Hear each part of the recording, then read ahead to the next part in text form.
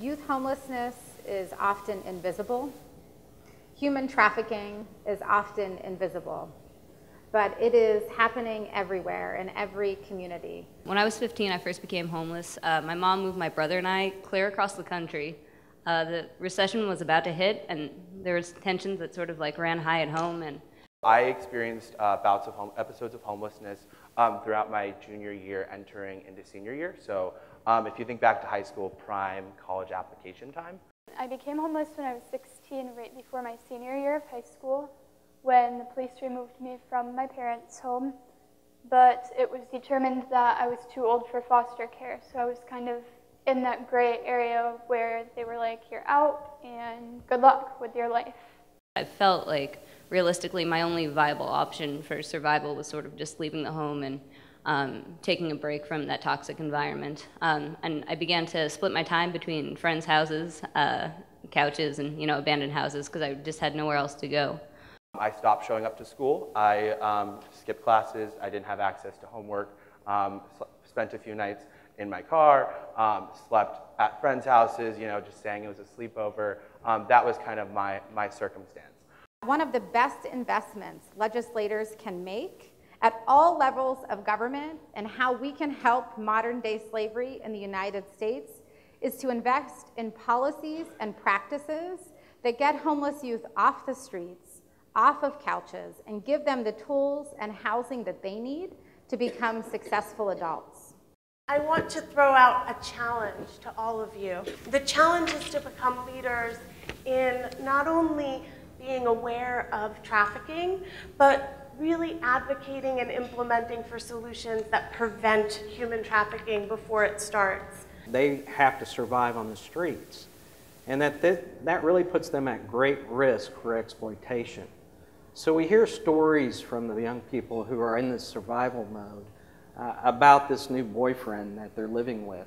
And then we hear about the trafficking aspect, that this young person is asked to prostitute themselves in order to pay for a place to stay. So we know it happens, we see it often, and we're trying to intervene.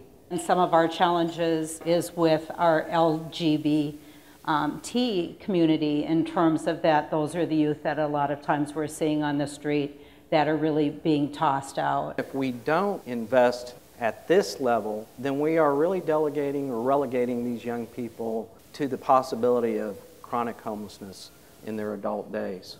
I just want you to know that we have not experienced any increase in funding for the entire time I've been there, which was since 1987, and I think they received the same amount in the 70s. We're asking each of you here today to go back to your communities and become champions for state and local legislation that will make these kinds of successes the norm and not the exception. Today I'm employed by Youth Care in Seattle as an on-call youth counselor, which is pretty sweet. I get to sort of go back and serve the same population that I was a part of, and we talk a lot about empowerment in this kind of work, and I feel like that's really, that's it. It's great. Didn't even think of taking the SATs or ACTs at the time until the teacher that I was living with paid for them, connected me, paid for my college applications, all of this stuff. And I was actually accepted into Georgetown University, which was my dream school. I'm a little bit introverted for the kind of gig where I'm speaking in front of people. And when people ask me why I still do it, it's because I think that there are a lot of questions, and I think it's very inappropriate for me to be upset that people don't understand if I don't take this seat and I don't do my part in helping people to understand. Homeless young folks definitely need safe places to go and youth-appropriate living situations. Folks are like, oh, well, I'm not getting into your shelter tonight, so I'm just going to go sleep outside.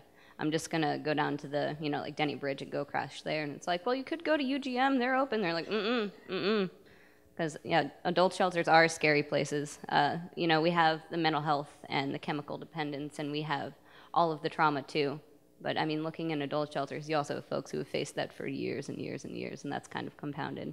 I think it's really important to have both emergency housing and transitional housing for young people who aren't able to go back, who aren't having that situation where maybe a little bit of family counseling would help. These radiant, resourceful, and talented young people need practical support that will help them become self-sustaining adults, and programs that highlight the skill sets that like they already have. I know you guys do incredible events and incredible work within your communities.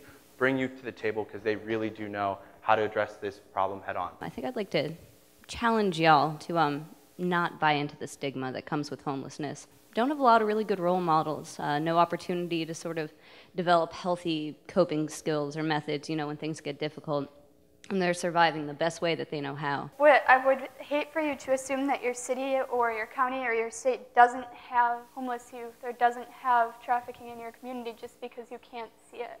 People who are formerly homeless, we bring that hustle and that empathy to our everyday lives. Like Silas and Jesse are shining examples. They're giving back to their communities and they're making a difference, right? In my professional role and being the first in my family to graduate from college, I brought that with me. And all I needed was that place to crash or that place to live for 4 months, right? So I hope that you'll believe in youth and believe that their strengths outweigh anything. And we can fight homelessness in that way. So.